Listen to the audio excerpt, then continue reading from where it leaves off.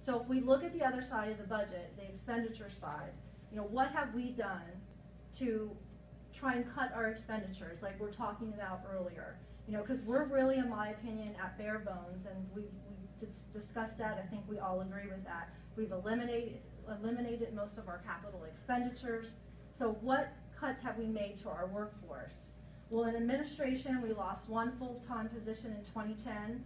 In finance, we lost 1 part-time position in 2010, and we replaced 1 full-time with 2 part-timers, so we could save on benefits in 2011.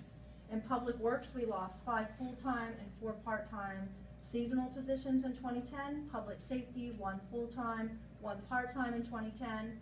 Police lost 4 patrol officers in 2010. We reorganized in 2011 and eliminated 2 lieutenant positions through attrition. And then in 2012, we eliminated